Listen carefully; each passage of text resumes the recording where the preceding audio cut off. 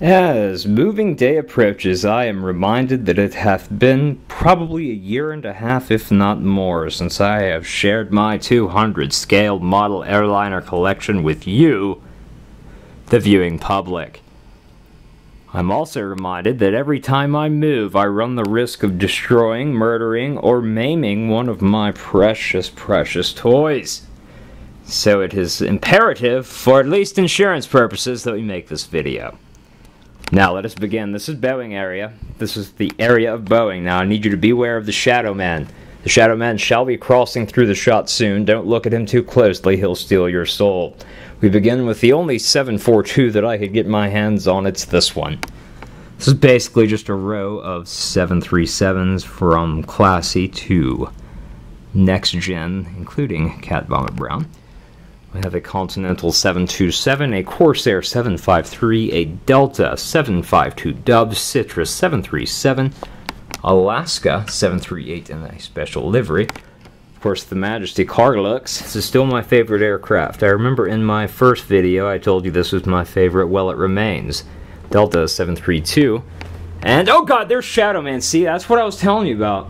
There's also a spot on my lens, I think. Can you see the spot? Anyway, I'm going to try to reach around here, not get Shadow Man in your face, and look at Ermex go with the splits. So there it is. There's that. Then we got this, and there's Shadow Man. See, we got to get out of his way. Oh, I hate that guy. Alright, Continental 753, Delta 738, Japan Airlines 744, and Japan Airlines 773. We definitely have something on our list, don't we? And, of course, I'm sorry, we have a 739 BBJ and a 733 Colgate. Down here we have a little pocket of McDonnell Douglas. Oh, don't look at him.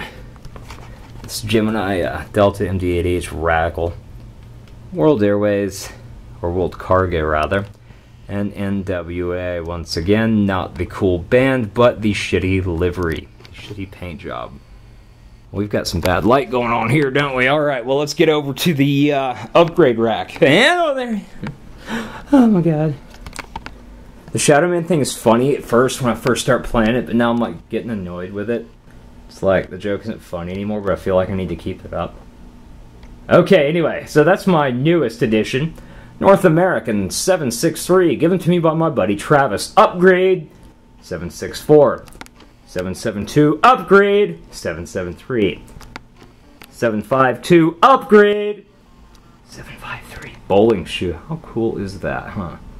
Oh, when it's in focus, it's really cool. I'll back it out. How about that? Okay, no 200 scale model airliner collection video is complete without Airbus area, so this is mine. This is the side stick monster machine with NWA next to it. Not the cool NWA.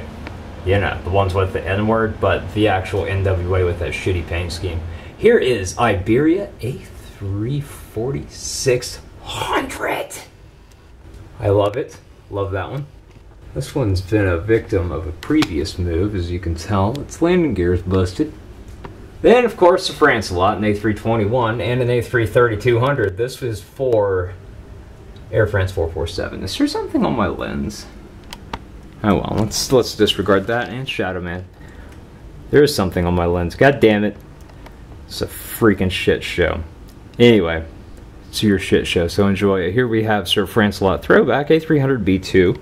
This is when it gets kind of random. It's not all Airbusy. This is Tupolev, of course, Tu-154 by Kubana.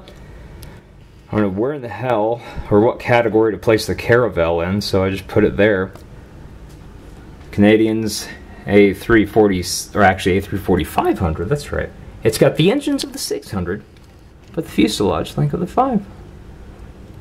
And then the shitty VC-10. This thing has just fallen apart. This is a JC Wings, I think. It was awesome when I got it, but all the probes have broken off, the wheels are fragile as fuck, and now it's just an eyesore. Going down, we have Delta DC-9, the Canadians and their A340-300, Reno Air MD-87, Alaska 739 without the winglets. Yet another victim. Yet another victim. Broken landing gear.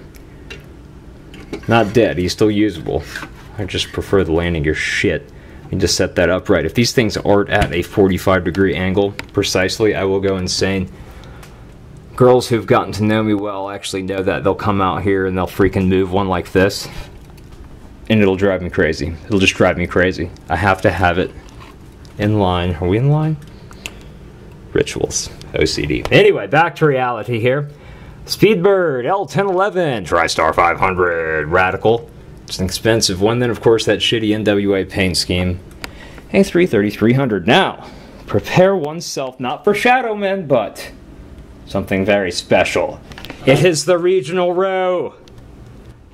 Beginning with Mandarin Airlines Embraer 190. I think that's a Convair 540 or something, American Inter Island. The light's not too good in there. It's not letting me focus on it. Perhaps I'll back it out some. It's a Fokker 50. Freaking Fokker. ATR 42. ATR 72. I actually worked on this very ship number. If you can read it. Just have patience, it'll come. I think I'm in the wrong exposure. Fucking A! God damn it, how many times can a guy screw up a freaking 200 scale model airliner video, you know? Jesus H. Christ. Okay, it's November 643 Alpha Sierra. Anyway, okay, US Airways old school paint scheme. Gotta love that with the Dash original. Then we have the Dash Q400, the Dornier 328J, and Kemosabe. How about that? Okay, one more. This is what I call merger row. It is US Airways and American, and their merger into history. This is Radical Gemini 762, then a 734. It's a nice little E-jet right there. Trying not to expose Shadowman here. He'll steal your soul, he really will. You don't want Shadowman around. But back to merger row here. This is Radical. We have another dash back now. US Airways in the dark blue paint scheme, 752 without dubs. US Airways in the Hudson livery, out of focus, and 734. Oh, somebody's out of line. I gotta fix this. That's still not right. You're not right either. You see? You see how crazy I am? So we're gonna angle you from this side. You can see everything is shattered about and thrown around because of move.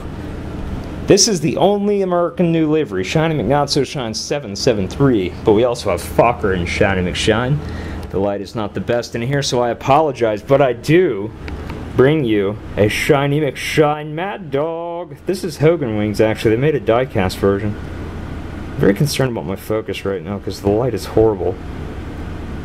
This is stupid. Anyway, there's Shiny McShine 734, or I'm sorry, 738 without the dubs. 763 with the dubs. 721.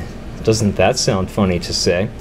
And of course, classic Shiny McShine 752 dubs. Down here we have the poor victim. This is a victim of a female, not a move. It broke the standoff in the hole. It's one thing all you young folk who are still dating need to be aware of. Girls who have had a few alcoholic beverages tend to run into these things or the shelves that contain them. So, just like moving, you need to be aware. Now this 787 is really a pile of shit. If I had some good firecrackers, I'd probably blow it up right now. These are two of moving's worst victims, or most affected. This one's dead. He is just dead. That's his coffin. It was once beautiful. The BA-146, although it was in that shitty-ass NWA livery, pretty effing rad until the little engine thing came off. Without the engine, I can't even display it. See? What would you do? You gotta put him to bed. You gotta put him to rest. You gotta put him down. And then just come back and cry over his coffin every now and again. Now, this one I cry less about, and to be honest with you, I had totally forgotten about until I was unpacking for packing for moving. Appears we have a Delta side stick. Not that I really cared about the widget side stick A320, but he totally lost his wheel. I mean, I can't display that. Moving destroys these things. You all have to be careful.